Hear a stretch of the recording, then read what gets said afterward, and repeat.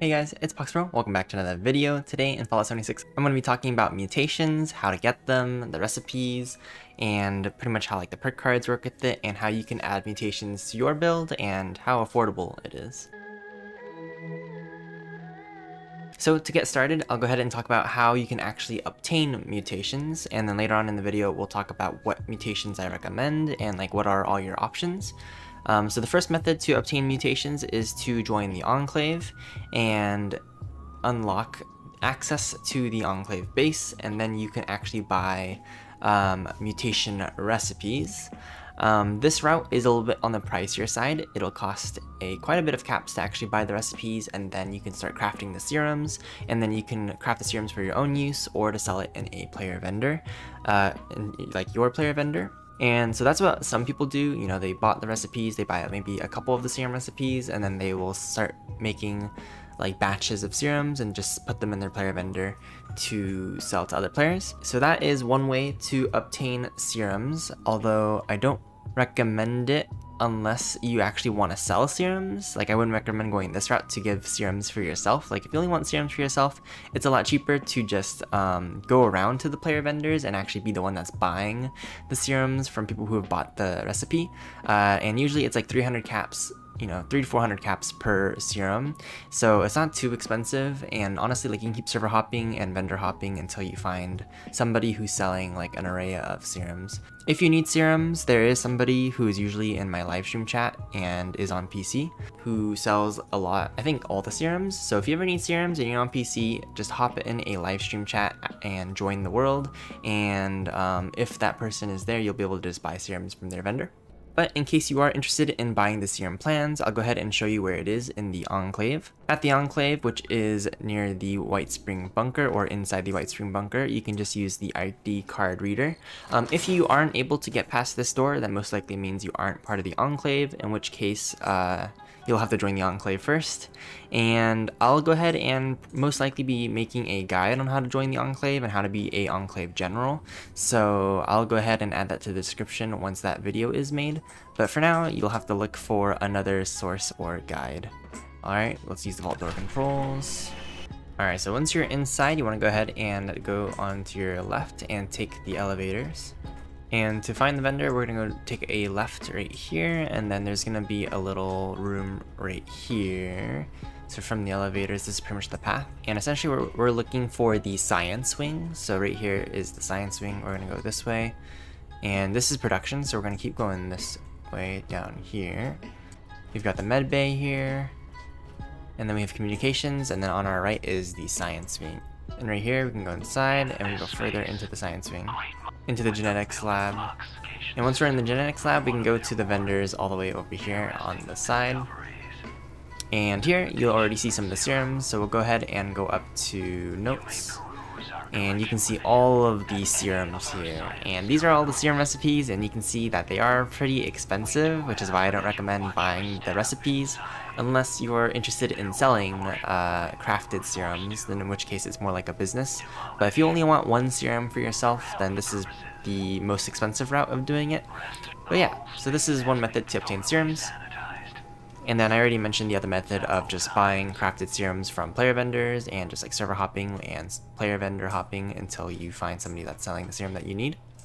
So yeah, so now that we know how to get the serums, let's go ahead and talk about what the serum options are and like all of their benefits.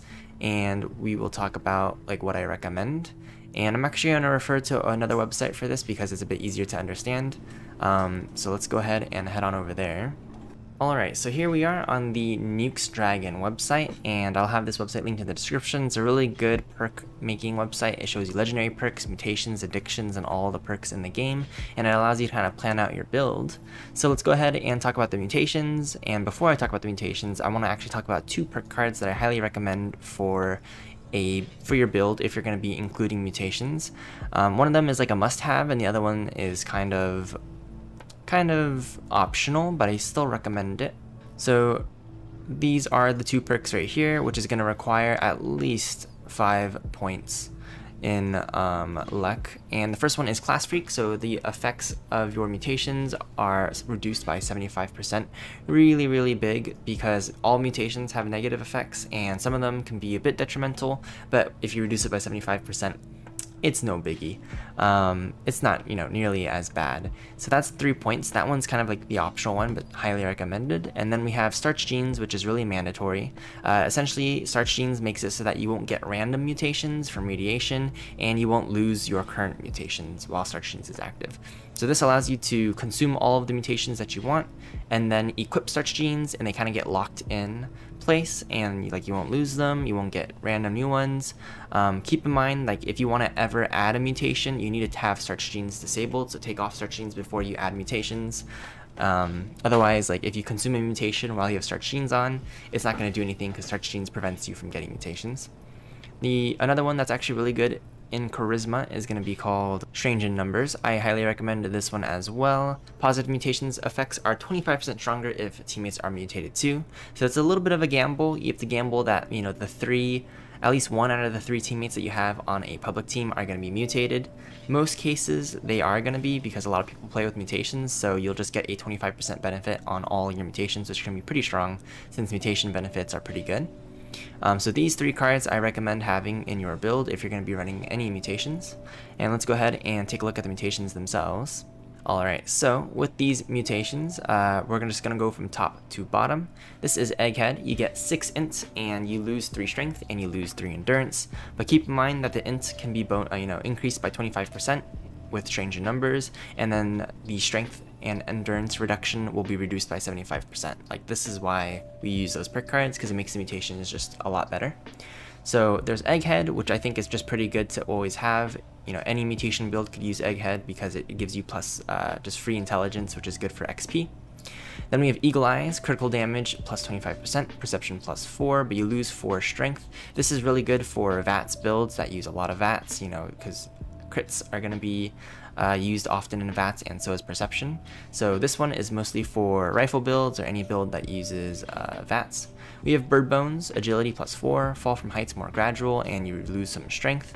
Bird Bones is really good in my opinion for I think almost any build. I'm using Bird Bones with Marsupial, and it's been really helpful because when I'm in power armor, I don't get the superhero landing animation as often, pretty much rarely now, because Bird Bones makes you fall really slowly, so the animation doesn't happen. But yeah, I will say that with Bird Bones you kind of glide a little bit as you jump, so it might not be for everybody, but I think it's pretty good. So I like Bird Bones. Marsupial, you get carry weight, you get jump height, you lose some intelligence, but definitely one of the most popular serums since the jump height is so nice. Adrenal Reaction is extremely good for bloodied builds. You lose a little bit of max HP, but weapon damage at lower HP is increased, which is pretty much what a bloodied build would want. So you stack a bloodied weapon with Adrenal Reaction, and you're dealing a lot of extra weapon damage. We have Chameleon, which is invisibility while unarmored and standing still. This one, I would say, is probably not a really good mutation. I don't think any build can really utilize this because you should always be wearing some sort of armor, in my opinion. So yeah, and stationary is such a hard thing to do in this game. I feel like to just stand still. Healing factor, health regeneration plus 300%, chem effects minus 55%. So if you use chems often, this one's not so good. If you don't use chems, then healing factor is pretty good. And so pretty much if you don't use any chems other than stem packs, then I think this will work for you. If you use other chems to buff up, healing factor is probably not a good choice. I will say though that health regeneration or healing factor is bugged, so your fast travel will become bugged, where you'll have to fast travel 2 to 3 times before it actually goes through. So I would be using healing factor myself if it wasn't for that fast travel bug. So right now I'm staying away from healing factor. Next we have Speed Demon. Movement speed is 20% faster, and you also get 20% faster reload speed. And the only downside is your hunger and thirst drain a bit more while moving. This one's really good. Highly recommend it. You just get faster reload speed and movement speed. It's quite nice. Next we have Scaly Skin. You can sacrifice a little bit of AP to get some extra damage resistance and energy resistance. Also highly recommend, can be used for any build. Same thing as Speed Demon, could probably be used for any build. Next we have Grounded. Energy resistance is plus 100, but energy damage is reduced by 50%. I don't recommend this one at all, unless you absolutely don't use any energy weapons. because otherwise your energy damage will be tanked by a lot. And like the energy resistance isn't really that necessary, so grounded I'd kind of stay away from. Talons, punching attacks do 25% more damage plus bleed damage, but you lose some agility. Talons might be good for a unarmed build, but other than that, I wouldn't take that. Twisted muscles, melee damage is 25% better, chance to cripple limbs, but you lose gun accuracy. This is good for a full melee build. And keep in mind, like mutations will stay on your character. They're not gonna be like perk card loadouts where you can swap them out whenever.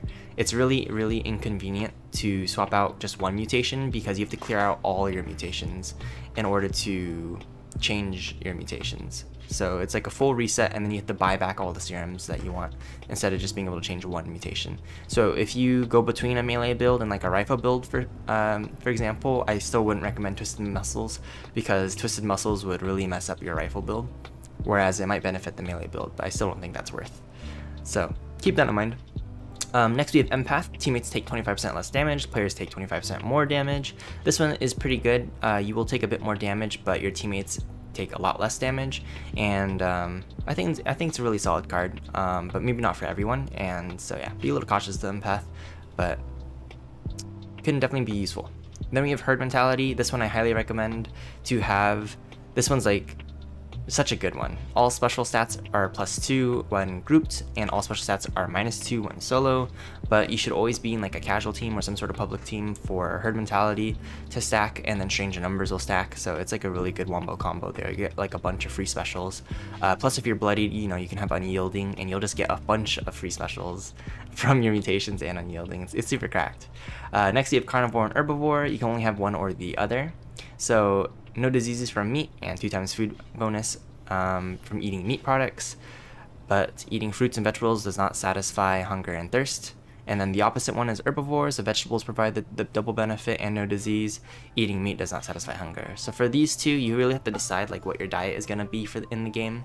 Are you going to be consuming like meat stews, eating like different steaks, and eating squirrel soup? Then go with carnivore. If you're going to be doing the radish, cranberry radish, and like I think like brain soup or something, or like corn soup, you know, that sort of stuff, then herbivore. But you know, it's kind of up to you on what you think is easiest to the easiest food for you to cook, and then you can kind of pick. But like carnivore plus like Strange Numbers stacking, I think you can get like up to like 12% extra XP bonus from Mama Dulce's meat stew, when normally it's only 5. So like that's how good carnivore can be. And same thing with herbivore with like cranberry relish. Next you have Plague Walker, poison aura scaling with your diseases, so the downside is you have to be diseased, and that's it. So I have Plague Walker because there's really no downside. If I catch a disease, I get like a free strangler heart damage aura, so I just have that. Next is Electrically Charged, chance to shock melee attackers, small amount of damage done to player. I don't recommend this a lot. I remember somebody in my live chat told me that they had Electrically Charged and they were a bloodied build, and they found that like melee attacks were killing them really easily, and it was because that, you know, you take damage from the melee attack plus you take damage from Electrically Charged, so it's like extra damage. And like sure, it shocks the melee attacker, but I don't think it's significant enough to really warrant getting Electrically Charged. Next we have Unstable Isotope, medium chance to release a radiation blast when struck in melee, minor damage to player during the radiation blast. This is like pretty much the same thing with Electrically Charged, don't recommend it, same reasons, and yeah. That's pretty much all of the mutations, and that's gonna be pretty much it for this video, guys. I hope you enjoyed. If you have any questions, comments, or concerns, please let me know in the comment section below. If you have any positive or negative feedback, also let me know, that way I can improve, and if I missed anything, let me know in the comment section as well. But otherwise, until next time.